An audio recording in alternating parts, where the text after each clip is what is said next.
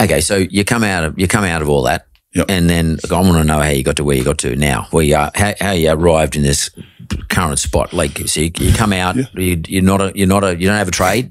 You didn't get a trade when you're locked up. You didn't do any study when you're locked up. No courses, no work inside. No, and you came out security the whole time. Yeah, totally. And then you come out and you think, fuck, what am I going to do? I didn't know what to do, and I had this bloke that I met. How it all started, this social fame, whatever it is. Still don't know how to word it.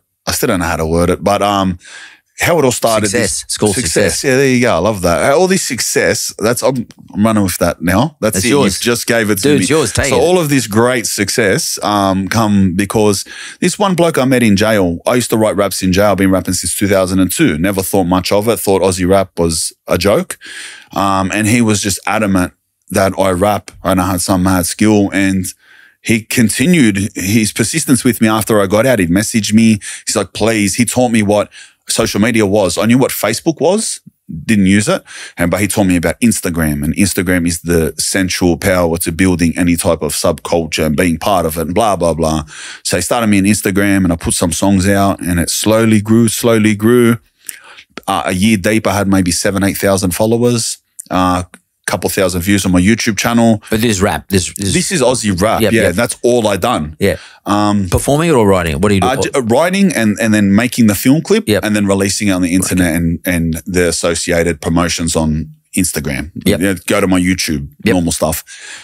Then I spoke for the first time. Like, I didn't think, especially coming from like jail, is like you got the mentality to not talk yourself up, which is like, it can be a very bad thing, you know. It's very noble to say it. Don't talk yourself up, just do stuff, don't sing this and that. But in this world, in this competitive world and how it's like marketed these days, it's almost as powerful to talk yourself up as it is to do stuff. And one without the other is sometimes pointless. And I didn't understand that. And so I wouldn't say I talked myself up, but someone wanted to come to me and do an interview because they thought I was a real interesting character. I didn't see myself as an interesting character because I seen my life as just the norm, but apparently it's not. And so he interviewed me as a 1-hour interview. Can you remember who it was? Who was it? Or what was it? What was the It was medium? So the interview was this kid, I can't remember his name. I think it was Clayton. And he had his own YouTube channel that he wanted to grow. And what he wanted to do was like interview interesting Aussie rappers that are on the come up and hear their backstory. So I told him my story, how I grew up, and there was a little, while I was filming, there's a little commotion, slapped someone in the face, this and that. And anyway, the video just went off and it just started from there.